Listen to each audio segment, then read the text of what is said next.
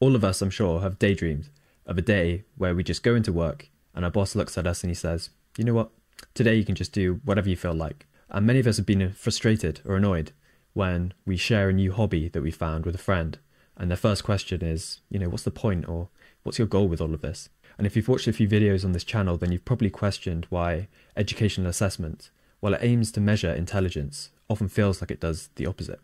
If you can relate to any of those scenarios, then I think you're really going to enjoy this short presentation and introduction to an amazing book called Why Greatness Cannot Be Planned: The Myth of the Objective. This book is written by two authors, Kenneth Stanley and Joel Lehman, and they are a couple of computer scientists researching artificial intelligence. And while they were doing their research, they uncovered a fatal flaw with the objective-based thinking in the field of artificial intelligence. But they realized that it didn't just exist within the field of artificial intelligence, it actually extends much further than that, into pretty much every area of modern life. I've shared this book with a lot of my close friends, and they all unanimously agree that this is the kind of book that it's like a must-read. It will change your perspective on goals and objectives, which are generally seen as, overwhelmingly positive, and they will make you rethink the way that you're living your life. So I'm very glad to be able to just share a couple of the ideas and arguments that Kenneth and Joel make in this book in this very short presentation, in the hope that you will then go on to read the full book and check out the presentations that Kenneth has done on YouTube.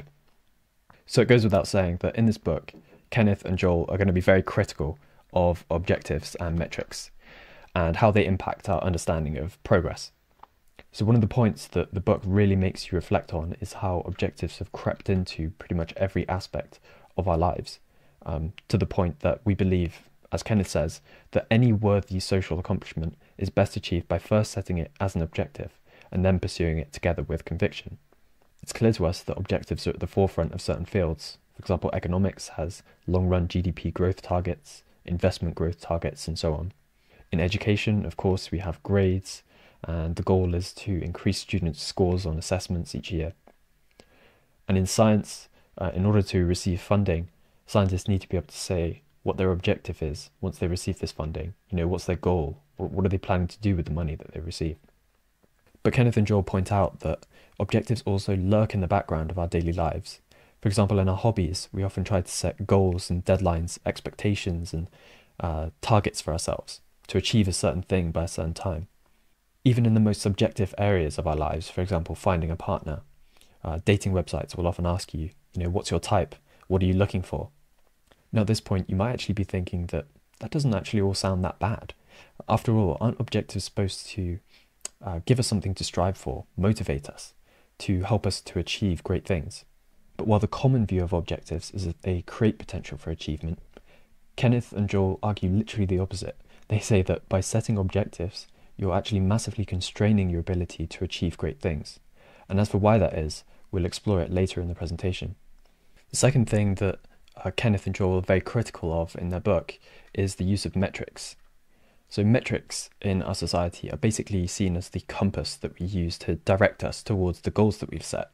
For example, in economics, we have GDP, the most popular indicator of economic growth, and we expect that as GDP increases, we're basically getting closer and closer towards our goal, and if it ever decreases, that must mean we're moving further away from it. Likewise, in the education system, we have GPAs and grades. We expect that as students increase their GPAs or grades, they're basically increasing their intelligence, and if your GPA ever declines, that must be a bad sign. Of course, there are many other examples of these metrics that we use in our daily lives, since they've become so filled with them. Benchmarks, milestones, KPIs at work. The list goes on and on. But just like objectives, metrics have this tendency to creep into your daily life in areas where you might not even expect them. And despite reading this book over a year ago, discussing it with many different people and thinking about the ideas a lot, I'm certainly not immune. So I can give you a personal example here from my guitar practice data, which I track pretty religiously. The idea was that by tracking my guitar practice data, I could gradually increase it over time. And the expectation was that this would lead to me achieving certain goals, like, for example, being able to record an album or come up with a great composition, a great piece of music. But what this book really makes you question is whether tracking these metrics and expecting them to lead towards your goal is really the right approach, or whether we're actually just being deceived by metrics. Finally, objectives and metrics combine to influence how we see progress as a whole. Kenneth and Joel argue that since we use objectives and metrics in so many different areas of our lives now, we've basically come to believe that progress itself depends on us setting objectives and using metrics to track our progress towards them. We've essentially decided as society that objectives and measurable metrics are the only route to achievement. So let's take a closer look at the arguments Kenneth and Joel make against objectives, beginning with the argument that goals kill rather than create opportunity. So to illustrate this point, I've created a simple interactive visualization. So if you imagine yourself as this bee over here, and you imagine yourself flying through the environment looking for flowers with nectar on them, then let's assume that the bee follows the advice of human society at large and decides to set an objective, a specific flower it wants to fly to. Let's imagine it sets it to this one over here. Then it also decides to use the distance towards that flower as its metric. As its distance decreases, it knows it's going in the right direction, and if the distance towards that flower increases, then it knows it's going in the wrong direction. So let's see what that would look like. The bee would go along here, go up here, it would realize that going down here is the wrong way, so it would go back down here, around here, and gradually makes its way towards the objective. So clearly the bee's decision to use an objective here has a major drawback. If we rechart the flight path of a bee, then as it flies down here, you can see that had it decided to fly onto this flower and explore this region of the environment, then it would have found a pretty dense region of interesting flowers to land on and do whatever bees do on flowers. But because the metric the bee is using is telling it that it's going in the wrong direction, it never gets the opportunity to explore this region of the environment. Of course, this analogy is also applicable to human life. If you imagine yourself going through life, encountering interesting stepping stones, as Kenneth calls them, towards interesting things like a new career, a new hobby, or even a scientific invention, or a new business. If you've set a specific objective that doesn't align perfectly with the objectives that you've set and the metrics that you're using to tell that you're making progress, then you're going to abandon a lot of interesting stepping stones that could lead to great things. But this tendency of objectives to kill rather than create opportunity is only the first criticism that Kenneth and Joel have of objectives. The second one is that objectives and metrics can be deceptive. So for this, I've created another interactive visualization, which is a maze. And similar to the last one, the bee has an objective of getting to the golden nugget at the end of the maze. And it's going to use a similar metric as it used in the last visualization, which is the distance towards the golden nugget. So getting closer is considered better, and getting further away is considered worse. But what's interesting about this maze is that it's been set up in such a way that the bee immediately goes down this path because it sees that it's getting closer towards the goal, but it runs itself into a dead end. Although the metric tells the bee that it's making progress towards its goal, ultimately following this path can never lead to it reaching the golden nugget.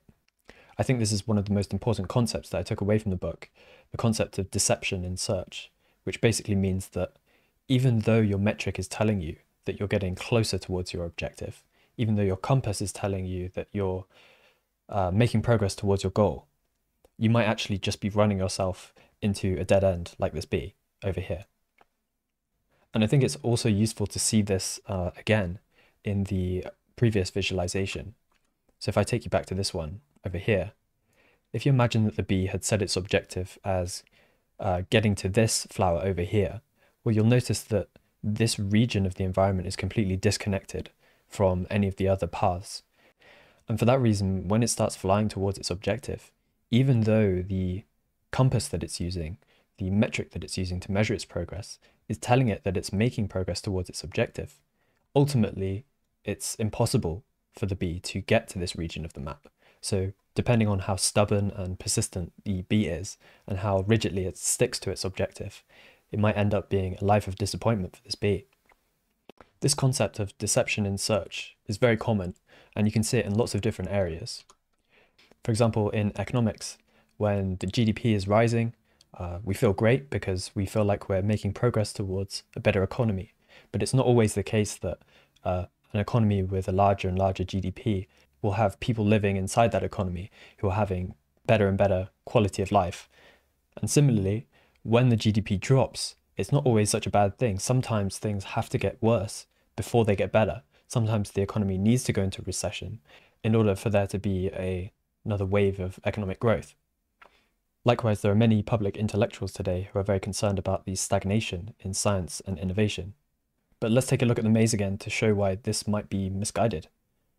In order to get to the objective, the golden nugget, but in this case it would be the next Cambrian explosion of scientific innovation and technological advancement, the bee needs to actually suffer through a period of its metric telling it that it's getting worse, it's not making any progress. It needs to go through a recession or a period of stagnation.